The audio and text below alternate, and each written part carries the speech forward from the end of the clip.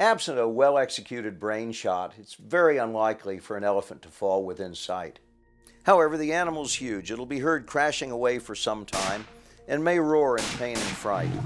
In open cover, some PHs will immediately dash forward, trying to keep the elephant in sight, but it's more common to wait a bit and listen. If the shot is well placed, the elephant will go down very quickly, usually well within earshot. Either way, before moving, top up your rifle. Follow your PH's lead, but be sure to engage your safety and keep your rifle muzzle in a safe direction. And be ready.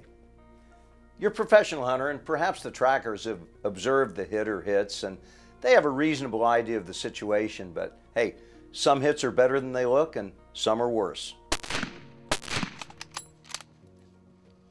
Unless it's believed that the shots weren't well placed, the initial follow-up is generally conducted with the hope and often belief that the elephant is down.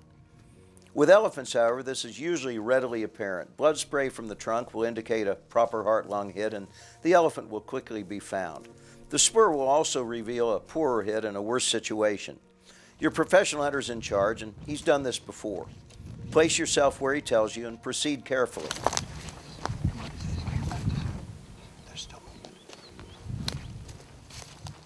Rifle fully loaded, on safe, controlled by both hands, muzzle in a safe direction. When the elephant's spotted, whether down or standing, shoot again at your PH's direction.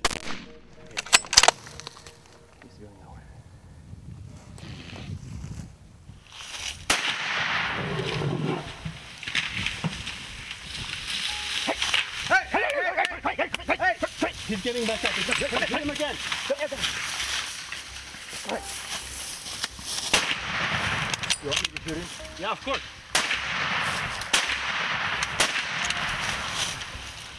Depending on cover and spoor, after you've followed for maybe 200 yards, the assumption has to be made that you're following a wounded elephant. This is a dangerous situation. The outcome is now uncertain.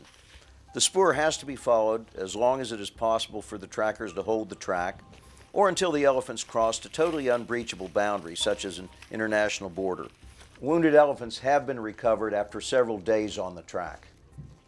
In the case of a wounded elephant, the PH is absolutely in charge, and one of the things he worries about most is an inexperienced hunter with a rifle in his hands. Some PHs prefer to follow up alone with their trackers. Others will invite the hunter to participate based on their evaluation of his or her coolness and safe gun handling. If invited, walk as the PH directs, usually to the side rather than the rear, and concentrate. This is serious stuff. Pay attention to where the PH and trackers are at all times, keep your rifle on safe, and monitor your muzzle direction. This is a good time to load up again with solids. In the case of a charge, the frontal brain shot is usually the only shot that's presented, and it's the only shot that's going to stop the elephant.